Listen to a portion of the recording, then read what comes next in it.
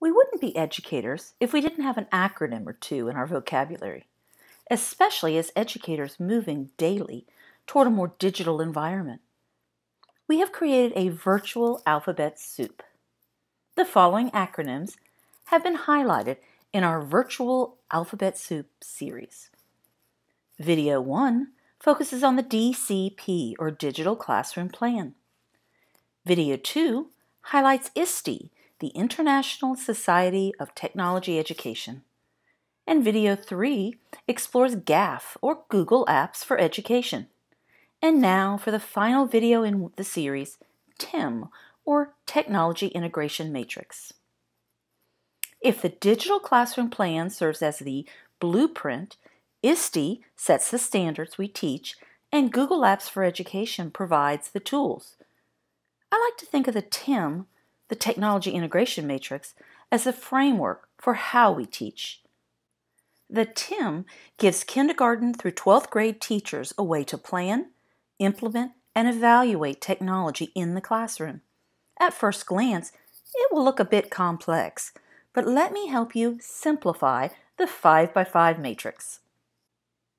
The actual matrix can be found at fcit.usf.edu/matrix. Then click on Matrix. See, I told you, at first glance it can be a bit overwhelming. Hang in there. I'll break it down for you.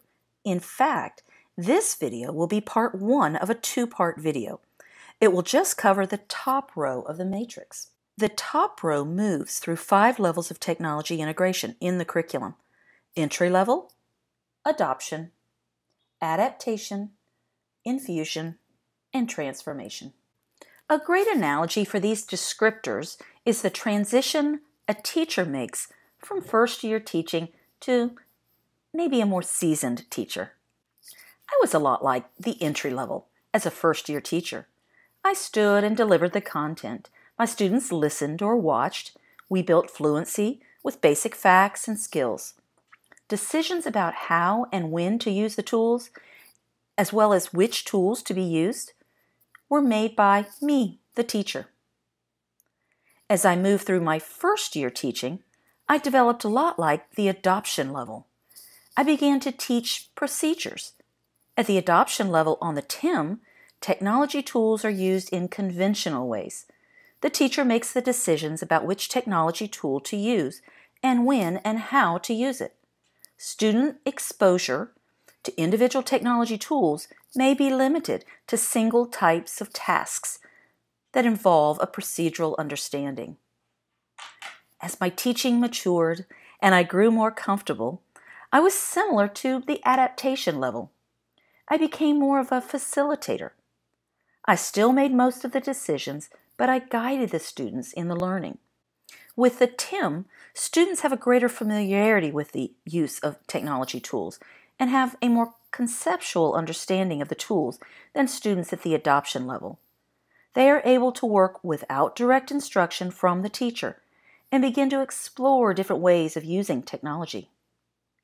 As time passed, I became the guide on the side, just as the infusion level on the TIM. I used a lot of different resources, and they were integrated seamlessly into teaching and learning. Why? Because I had experience. Hey, I knew my stuff. The infusion level on the TIM has the instructional focus on student learning and not on the teaching tools themselves.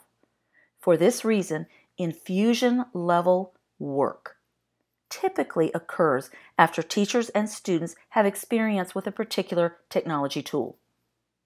On good days, I was rocking the transformation level. At this stage in my teaching career, I guided my students. I tried hard to facilitate higher order learning activities, and honestly, it was my hope students would apply that understanding and knowledge. And so it was with the TIM's transformational level. Students are encouraged to use technology tools in unconventional ways and are self-directed in combining the use of various tools. So I hope that helped. The analogy of a teacher from entry level to transformation. It's the growth mindset. Just as you wouldn't want the beginning teacher to stop growing, we need to continue moving along the levels of technology integration in the curriculum. As we close out this video, spend a few short minutes reviewing the top row. Click on the interactive links under each of the 5 levels. Each level has a page that provides greater detail. Descriptors for typical teacher activity, student activity, and instructional settings are provided, along with links to each levels with video lesson pages. Go play. The Part 2 video of the Technology Integration Matrix will explore the characteristics of the learning environment and show you how it all fits together. To test your knowledge of our virtual alphabet soup, can you decipher this statement?